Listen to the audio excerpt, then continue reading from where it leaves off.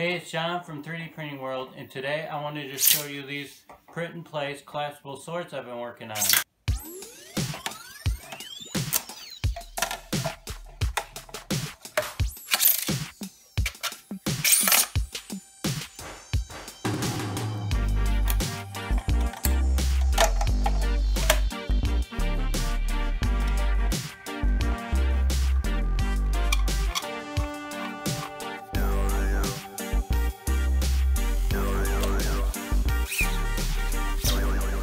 So if you came to my table at Murph this year, you've probably seen this collapsible sword I brought.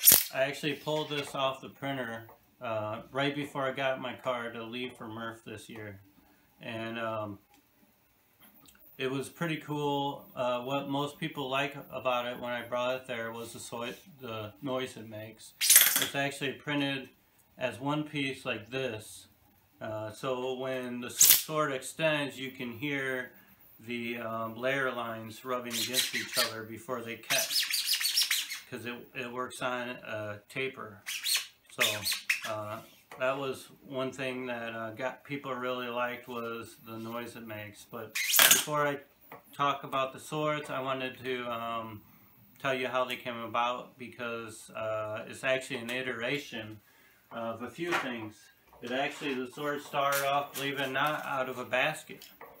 So this basket, maybe you guys have seen, started as an old woodworking trick. It's where you cut a spiral cut in at an angle, and since it's in at an angle, the taper catches. And so this is printed like this, and but as one piece, but it forms a basket. The downside to this is if you turn it the other direction, it falls apart like a slinky. So I thought, I have a 3D printer, I can do better than that. So so the next iteration was what I call the optimized basket, which is the same type of thing. It's printed like this, and it also forms a basket. It's got some additional features that the other one doesn't have as well. But the coolest thing about it is when you turn it the other way, it catches itself. And that's because there's overhangs, and 45-degree overhangs, so that it can't fall through it in that direction. So, I thought, man, this is pretty neat. There's got to be something I can do with it. And my wife mentioned make a collapsible camping cup. They make these out of steel. So I thought I'd give that a try, and so the cup works great. It doesn't hold water, but it's kind of a mix between both of those versions. As it extends, it catches on a taper, but it doesn't fall through this way because it has an overhang. So basically it tapers one direction and overhang the other direction, cross between the two baskets. And then maybe a week or two before Murph, my daughter's like, "Dad, you should make a sword out of that." So that's what I did, and that's how I arrived at the green sword. This isn't actually the first sword I made. I actually made another version, but it got destroyed when someone had a little bit too much fun at Murph. And it actually took me 3 prints to get to that, because the shells, or the blades, are only about 45 millimeters thick. They're designed to be 2 shells when printed.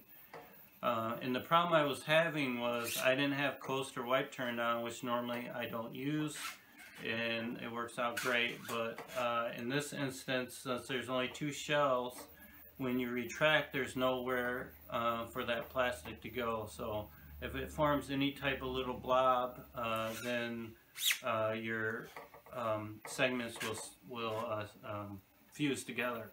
And that's what happened to my first 2 prints. I was about to give up, and I thought I'd try coast and wipe, and that ended up fixing it.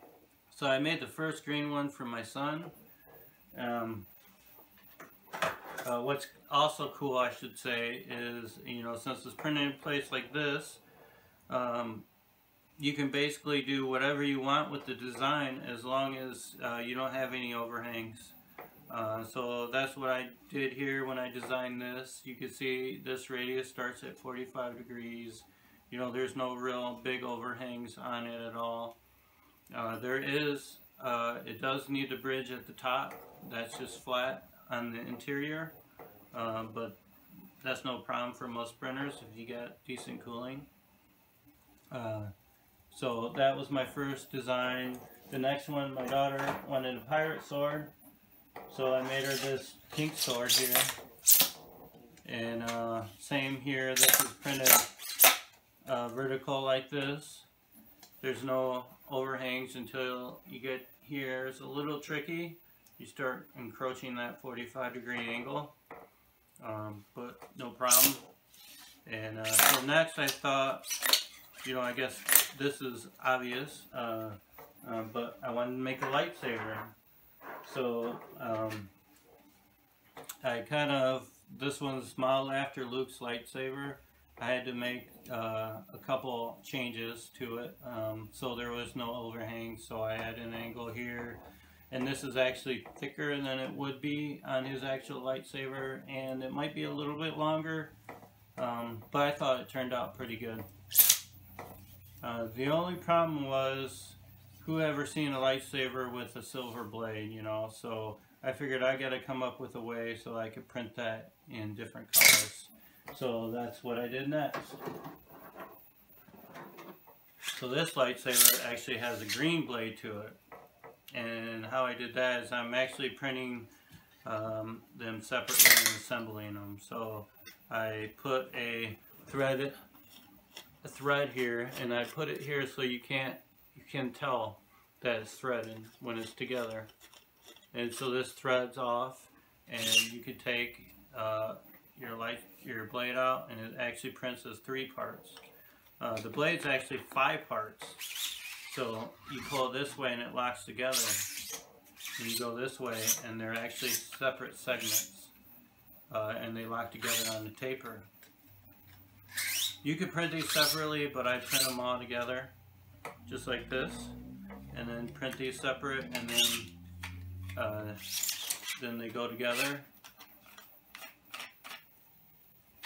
This is actually, compared to the first one, it's actually a little bit longer, because the lightsaber is got a lot longer hilt than the sword really needs. So this actually has 7 segments in it. The lightsaber only has 5. So I guess that's all for today. I'm going to post these on my Thingiverse shortly. My plan is to post these 3 models, as well as I'm going to post a blank versions of each one, the lightsaber and the sword hilt. That way I know you guys can come up with some pretty cool designs.